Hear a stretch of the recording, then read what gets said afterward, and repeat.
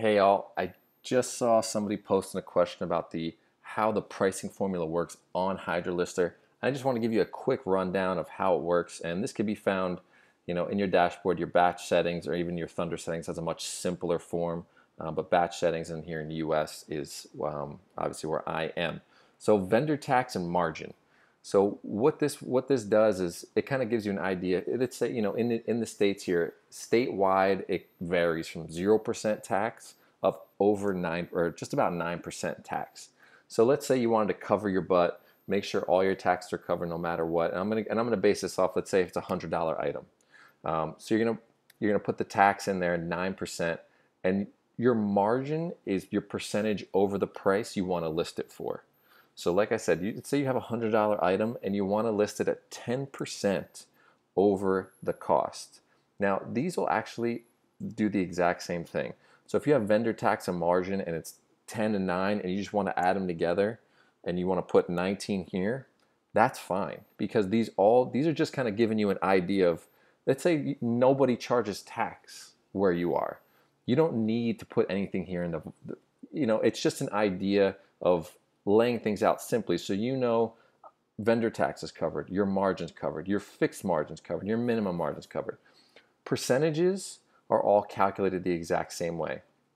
So like I said, let's go based off a $100 item here, and you want a 10% coverage. You want 10% overage. That'll cover your vendor tax, which will be 9% maximum, and then you want a 1% margin on it just to get your little piece of the pie. To test your formula, click that button here, and let's say it is $100.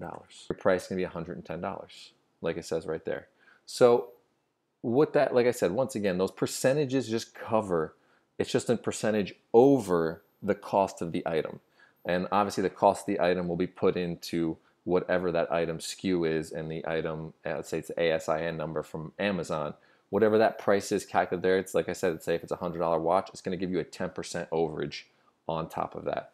So some people like to do 9% here just to cover their butt on any kind of fees and taxes that are on there, and they want a 10% margin, and that's all they want. Now, what these do here, your minimum margin and fixed margin are very different. So your minimum margin, let's say it's $8. No matter what, you want to make $8 per transaction, okay? And you're like, well, that doesn't make any sense. The minimum margin is already $8. You're already making $10 here. Great. But let's say your item is, let's get rid of this. Let's say your item, make it simple.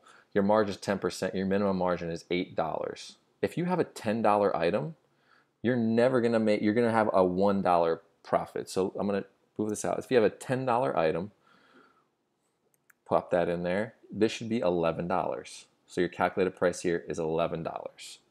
Now, you want a minimum margin of 8. Let's say no matter what you sell on eBay and wherever you're posting this, where you want to make $8 minimum. That will go here. So now when your item comes out to be $10, let's say it's a $10, let's say it's a cell phone case, it's $10 it costs you to buy it. That'll come out to be $18 because the 10% overage that is listed here does not cover it. This does not cover it. So your minimum margin is what's going to be your minimum, okay? Now fixed margin's a little bit different. Fixed margin's going to be, even if your item's $100 and this minimum margin's covered, a fixed margin is always a slight price above the cost. So once again, we'll just put $5 in here, and even though your margin will cover any kind of minimum margin, your fixed margin is going to be an overage on top of that. So if you have a $100 item, this should be $115, right? So you get the $100 plus 10% your overage, which is 10% your overage, and then a $5 fixed margin. So you're always going to have that little bit more of cushion. So the settings are really going to be up to you. And like I said, these are just ways to lay things out easy for you. So if you know your eBay fee is going to be 9%, you can put it there. Your PayPal fee, which there's a 30-cent transaction on all of them, you put that there. Your PayPal fees, you know they're going to be 2.9, you can put that there. Let's say you want $10 minimum margin, and let's say you want to make 10% to cover you for vendor tax and all that kind of stuff.